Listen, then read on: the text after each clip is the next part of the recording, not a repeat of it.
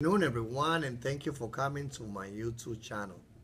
My name is Ydanis Rodriguez, and I'm the council member for District 10. Today, I have a great news: the announcement of the winner of the participatory budget.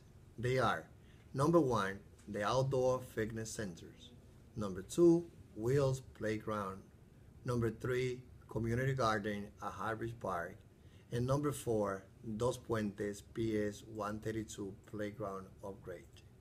In those projects, we will be investing more than $1 million. We have other projects in the list, and those other 8 projects will also get my support in the near future. They were great.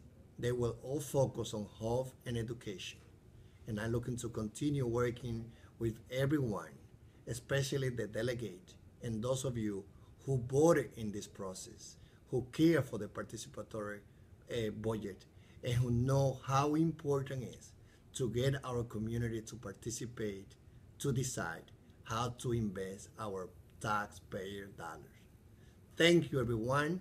It was an honor for me to be part of this process, and I'm looking for more opportunity to continue working together with every one of you. Thank you again.